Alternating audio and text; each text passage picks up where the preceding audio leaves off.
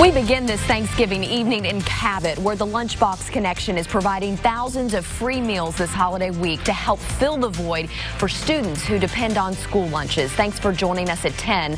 I'm Ashley Ketz. KARK4's Chanley Painter got an inside look learning what it takes to serve so many meals. Chanley? Good evening, Ashley. Lots of volunteers and community partners. The Lunchbox Connection program is run by the Renew Community Church, and volunteers work hard all week to make sure families in the Cabot school system don't go hungry when school is not in session.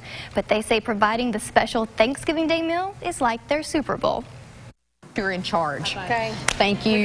Thank you. Thanksgiving, a time many people spend with family, maybe a good meal while watching football. All right, we're going to huddle up. But this team in Cabot is tackling a different field. Go ahead and prep like multiple hundreds of meals, get them back there, get them on the tables. And their team captain, This is not my first time doing this. Terry Cox, Anything that's over 300 people or more, I'm usually the person that heads that up. knows how to lead. Circle up, circle up, circle up. We've got hundreds of to-go meals that have to get back there. Volunteers at Renew Community Church in Cabot run the Lunchbox Connection program like a well-oiled machine. It's a full meal prep. It's turkeys, it's chickens, it's things that can go wrong.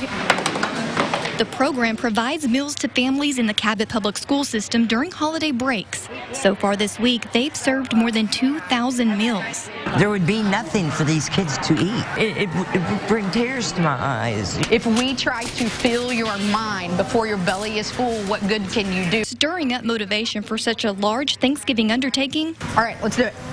takes a strategic game plan.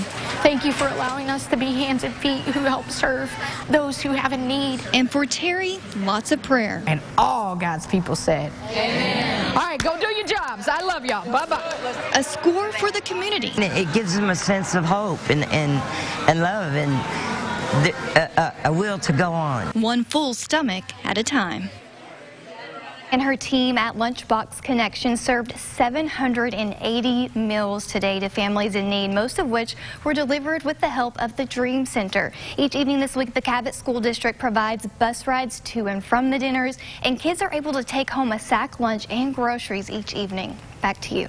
What a great service. Chanley, thanks so much.